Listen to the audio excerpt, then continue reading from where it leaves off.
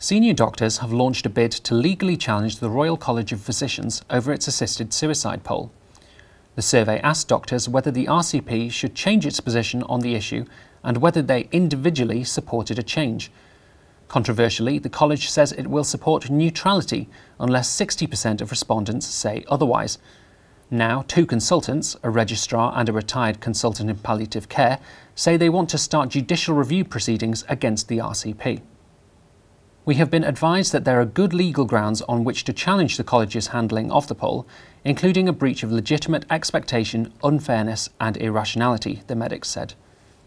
Campaign group Care Not Killing said it supported the legal challenge.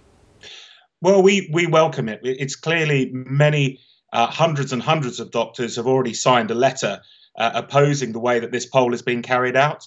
And now we have 4 senior medics who are using the law to challenge the poll. And this will be the first time in over 500 years that the RCP is being challenged in this way. So it shows the strength of opposition to any change in the position from the Royal College of Physicians.